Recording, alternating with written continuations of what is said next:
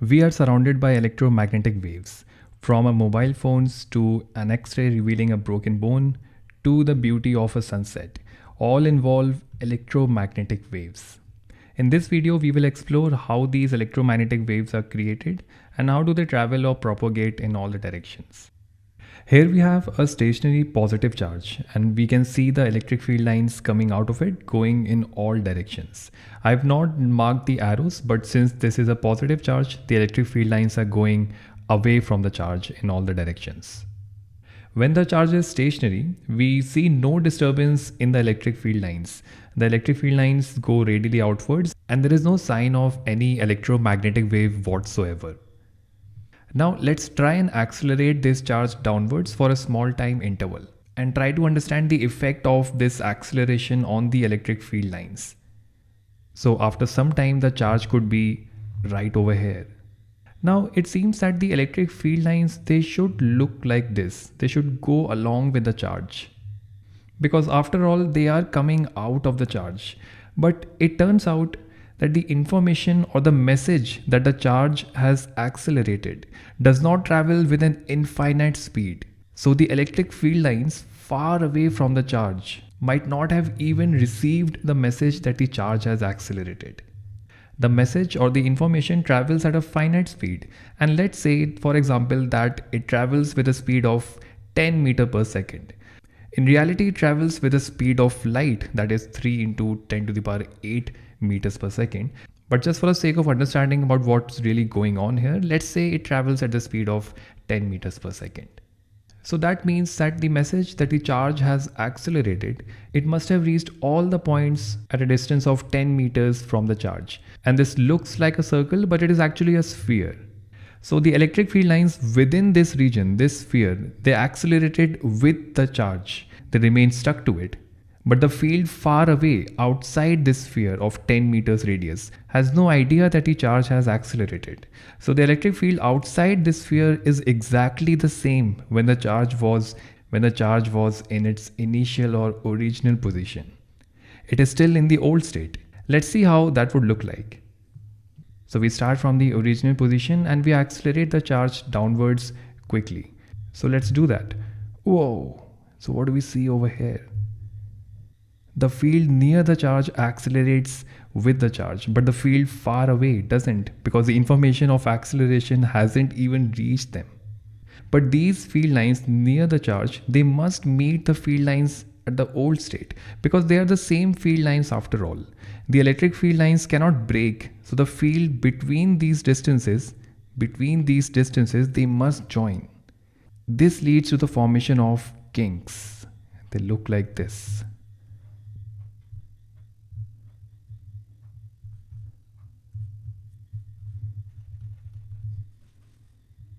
There is a kink formed here, here and here, but none is formed along the axis of movement. None is formed vertically. It is this kink or collection of kinks which is responsible for electromagnetic radiation that we will see in a while.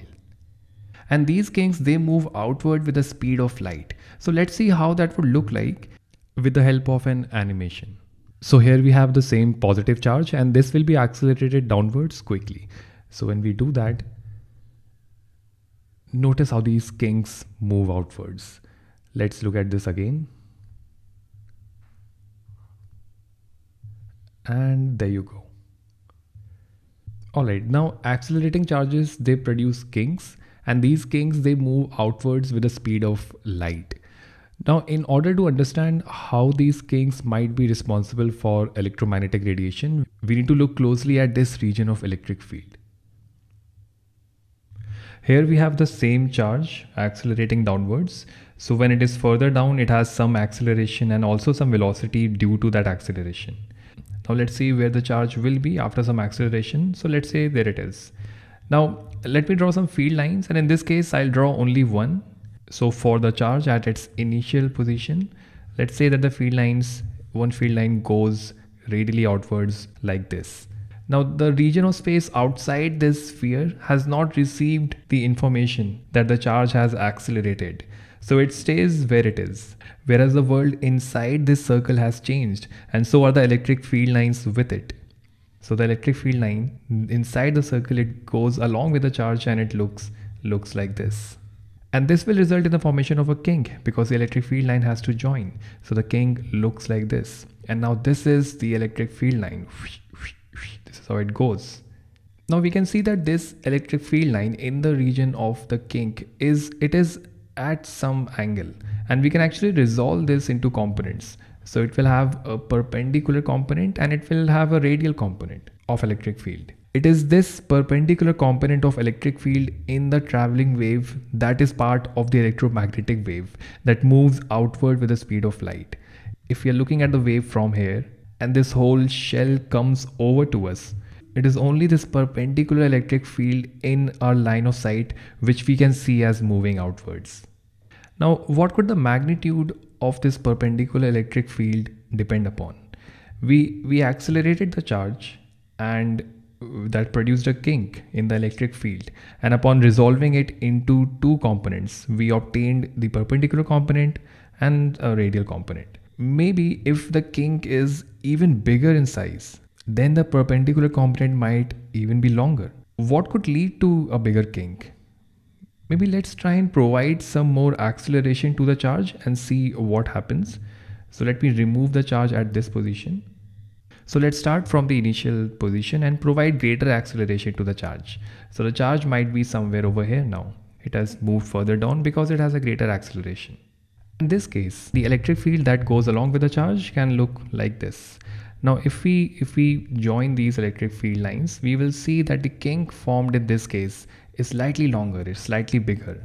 And upon resolving this kink into components, the electric field in the kink into components, this is how the components could look like. And we can see that the perpendicular component, the magnitude of the vertical component is bigger in this case. And that happened when we provided the charge with greater acceleration. So if the charge accelerates with a greater magnitude, we get a bigger electric field, which propagates again outwards with the speed of light. Now, so far we have been accelerating the charge downwards. Let's accelerate it upwards and see what happens. So now we are starting over here at rest, and then we will accelerate the charge upwards. At this point, the electric field lines, and I'll draw only one, will look like this. And then when we accelerate it upwards, maybe the charge is over here now. So when the charge is over here, the electric field line inside the circle will move along with the charge. So that could look somewhat like this. But again, we can see that there will be a kink formed now because the information of acceleration outside the circle has not reached the electric field. They don't even know. So as a result of which, a kink is formed in this direction. And now the electric field goes like this, from this positive charge, go down and then go out. So if we resolve the electric field in this kink region into components, this is how the components will look like. Here we see that the perpendicular component of the electric field is pointing vertically downwards. So when we change the direction of acceleration, even the direction of the vertical component of the electric field, the perpendicular component that propagates outwards, even that direction changes. And if we were to oscillate the charge sinusoidally, that is changing the acceleration of the charge sinusoidally, which means it increases, then it becomes zero, then it decreases and increases in the opposite direction, the magnitude of the electric field should change according to that as well. And it should change its direction when the direction of acceleration changes. Let's take a look at all of this in an animation. Now, if we provide a bump that is accelerating downwards and then quickly upwards, the direction of the electric field vector must change. So let's see how that will look like. There you go. Now, if we oscillate the charge sinusoidally, we should see kinks that look like sine waves.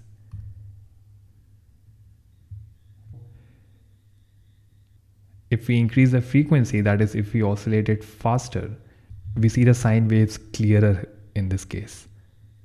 Alright, now where does magnetic field come into picture? We can say that the charge is moving up, so there can be a magnetic field due to that movement, because we know that moving charges produce magnetic fields.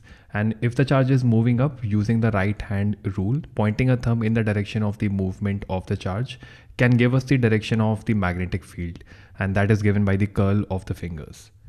But it turns out that the magnetic field that is produced due to the movement stays alive only for very short distances, but for distances far away from the source. The magnetic field that is induced is due to the changing electric field. And it is the electromagnetic radiation far off from the source that is useful to us, that is even detected. The magnetic field that is generated due to the movement dies very quickly close to the charge. So if this electric field vector is moving to the right, it will create a magnetic field that is perpendicular to it.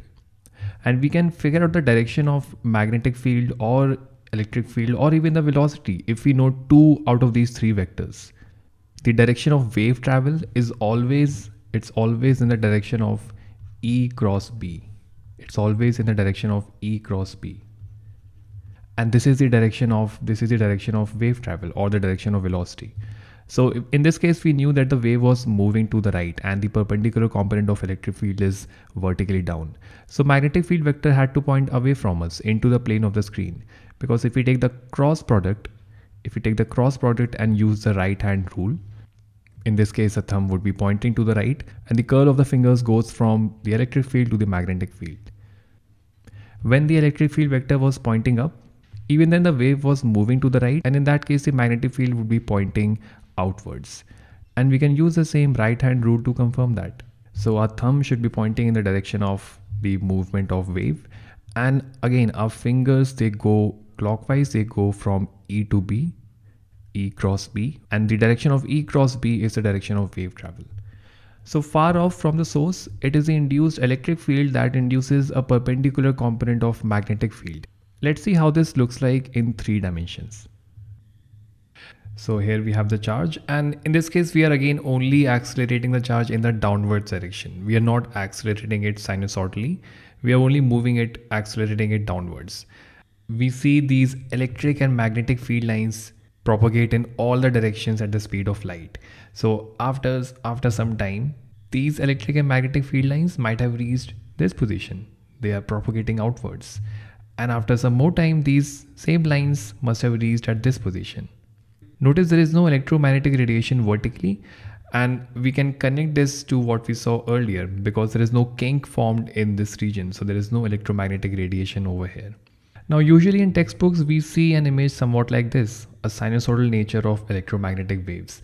This is what we get when we oscillate the charge sinusoidally.